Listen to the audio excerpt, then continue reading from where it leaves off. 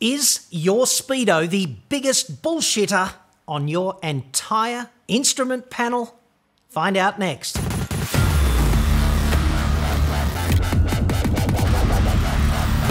I'm John Cadogan from autoexpert.com.au, the place where Aussie new car buyers save thousands off their next new cars. Hit me up on the website for that.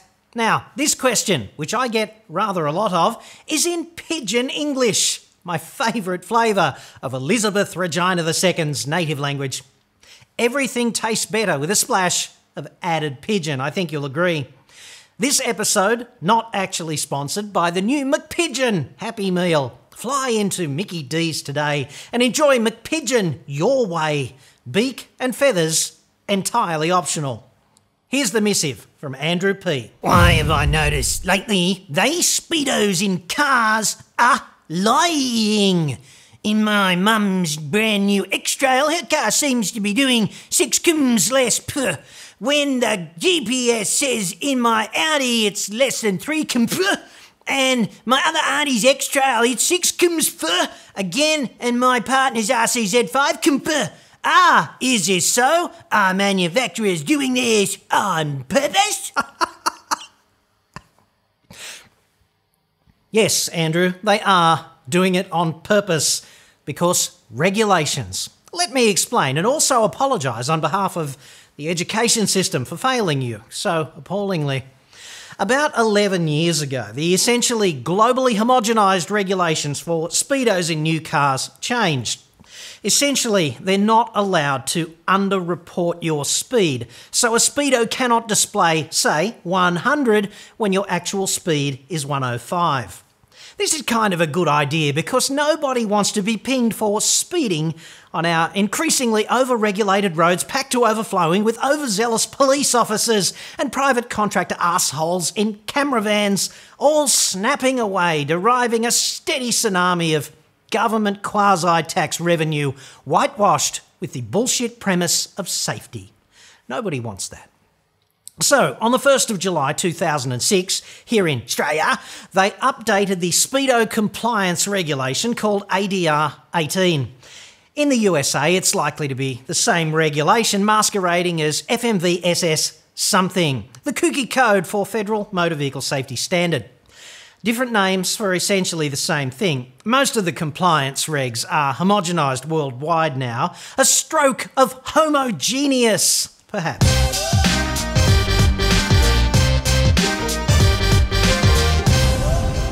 New ADR 18 says that Speedos cannot indicate less than the true speed of the vehicle, and over-indication accuracy is limited to a maximum of 10% plus 4 kilometres an hour, and this means that at a true speed of 100 k's an hour, the Speedo cannot be displaying 99 or less, but it could be displaying up to 114.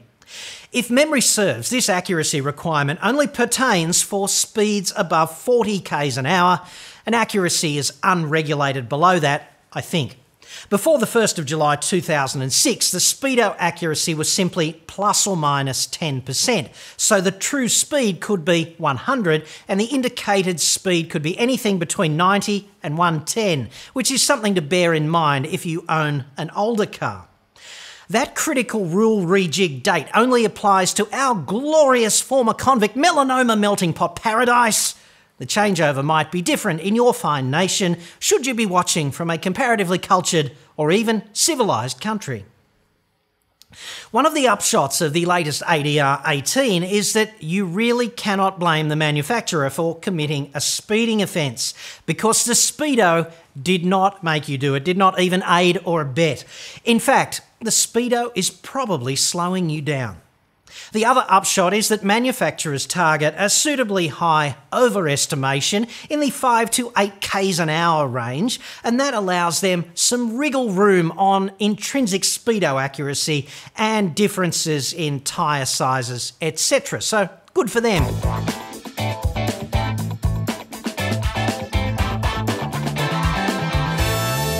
It's not really a conspiracy to slow us all down, it's a compliance issue.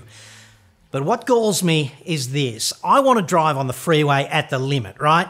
For example, it's 300 k's door to door from my joint to Canberra, mostly freeway. If Australian Prime Minister Malcolm Turnbullshit calls me for an urgent consultation on running the nation, some thorny issue that resists resolution, which tie makes me look less of a Churchillian git, for example, I have no tolerance for dilly-dallying on these pressing matters of national security.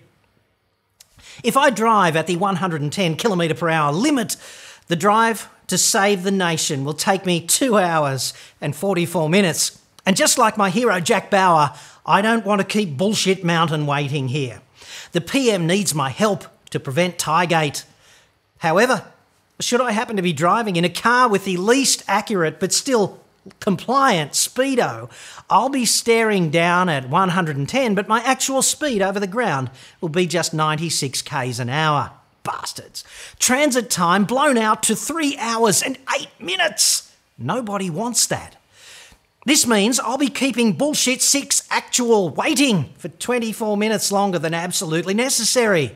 I hate that. Also, back in the real world, that's not driving. It's just wasting your damn life bored shitless on the freeway, and I have no wish to do that for 1 nanosecond longer than needs must.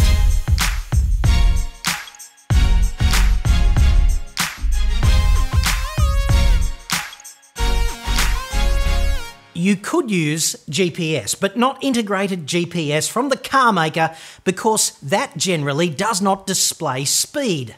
Presumably because manufacturers don't want to open the floodgate of complaints about Speedo inaccuracy from indignant customers when they see 2 mutually irreconcilable but close readings on the same instrument panel. If you want to drive legally but at the maximum permitted speed, you can suck a GPS receiver to your windscreen. But remember not to burn your lips approaching the summer solstice here in Straya.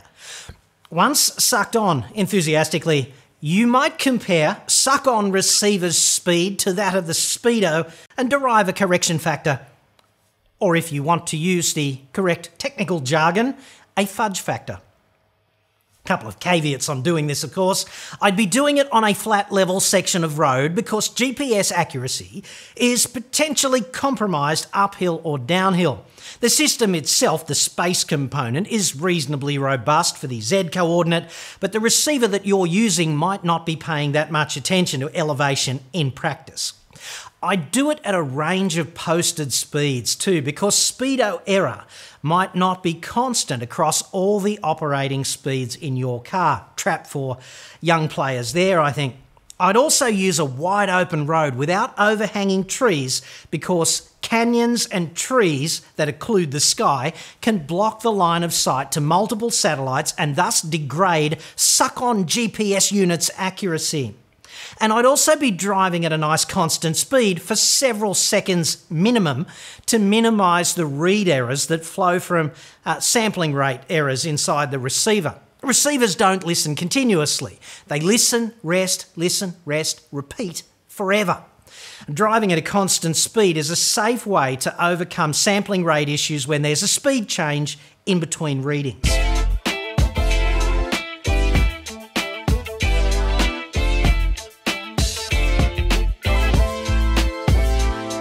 If you've ever been on the freeway in a 110 zone and you've blasted over a crest or around a curve and come face to arse with a highway patrol interceptor lying in wait, and then, visceral reaction, you look down there and you're aghast that the Speedo is nudging 120 k's an hour and you're picturing exactly what happens next. How may I help you, officer? Well, without wanting to appear confrontational, I respectfully decline to offer any statement in relation to this interview, and I choose to reserve my defence. Really? What do you mean, exactly, get out of the car, national security? And then you wonder why this doesn't actually happen. You know, the blues and twos never actually go on in this situation. Like a deleted scene from Mad Max, you know, the first one, before Mel Gibson emerged like a butterfly from the anti-Semitic nutbag cocoon. It's probably because your actual speed could have been as low as 105 on a perfectly legal, compliant, modern Speedo. And you thought you got away with it. Yes! Oh well. That's kind of it for me on this. I'm off for breakfast. McPigeon tartare on toast. Leave the beak on, but hold the feathers, please. Breakfast of champions. You know, most important meal of the day, if you discount curried cock for lunch or dinner. Subscribe right now, I dare you. Then I may inflict myself upon you again. And I speak for us both here when I say, I'd like that. I'm John Cadogan. Hope this helps. Thanks for watching.